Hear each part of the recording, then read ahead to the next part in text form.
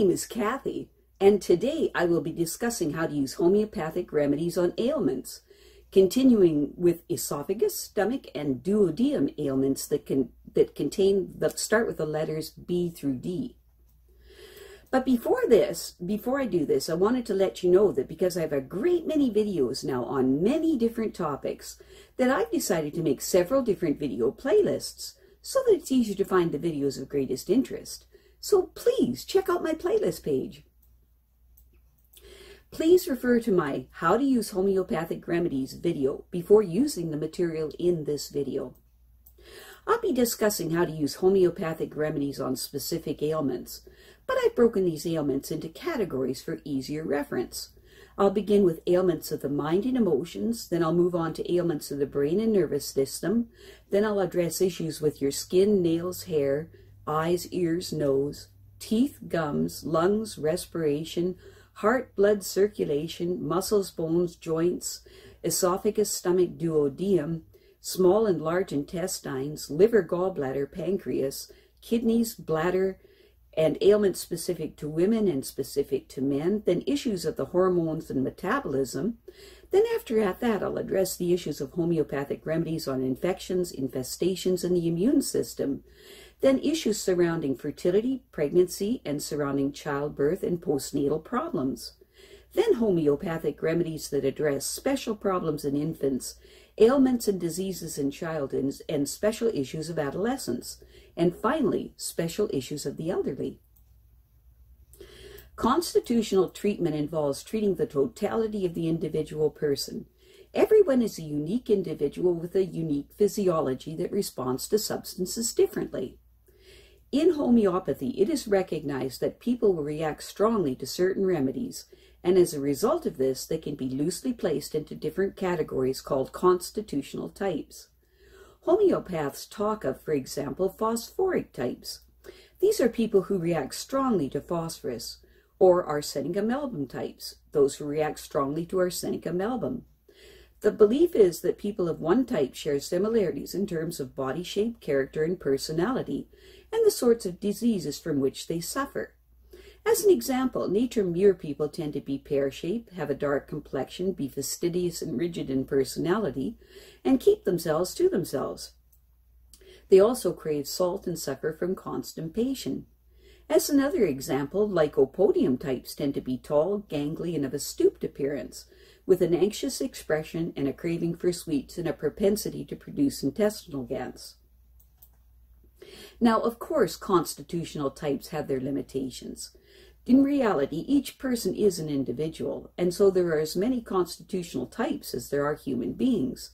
And an account must be taken of the sum total of the person's inherent predispositions, past illnesses, diet, general reactions to the environment, intellectual and emotional features, and general attitude towards life. This is what is meant by constitutional treatment. I'll be making detailed videos of the various constitutional types after I have completed the use of homeopathic remedies on ailments. The ideas, procedures, and suggestions in this video and all my homeopathic videos are not intended as a substitute for the medical advice of a trained health professional. Consult your physician before adopting the suggestions in this video. If you're pregnant, do not attempt these techniques without the approval of your physician. So let us continue with learning how homeopathic treatments can help with esophagus, stomach, and duodeum ailments. Today, we will continue with esophagus, stomach, and duodeum ailments that begin with the letters B through D. The digestive process begins in the mouth and continues in the stomach and duodeum.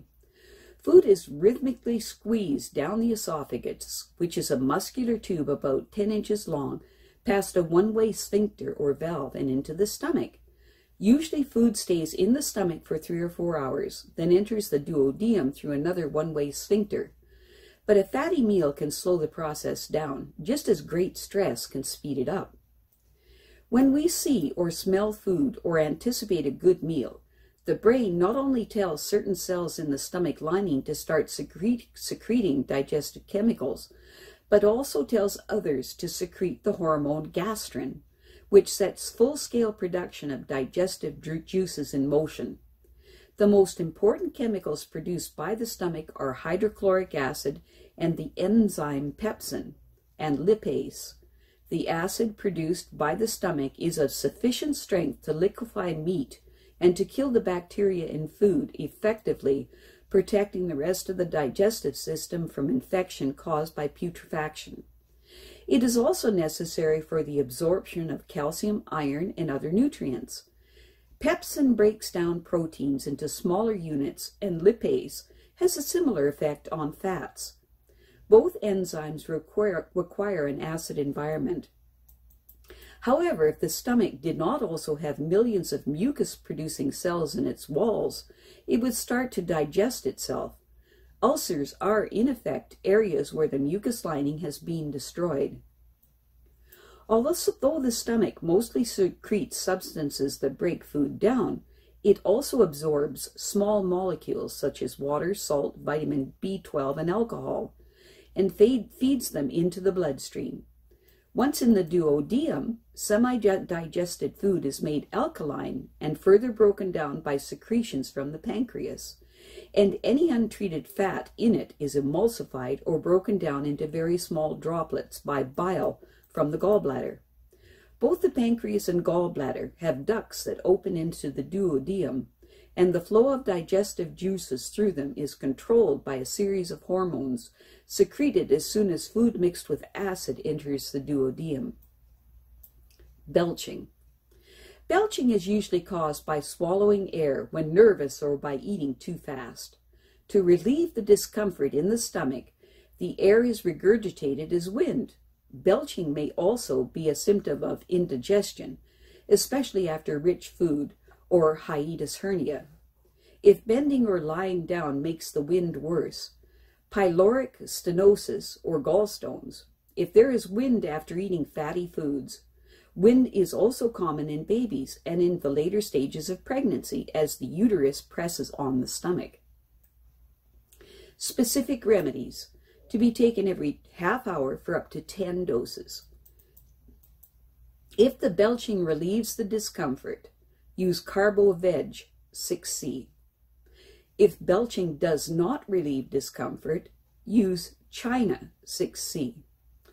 If there is a craving for sweet things and the abdomen is distended with diarrhea and the wind is made worse by worrying about some future event, use Argentum Nit 6C.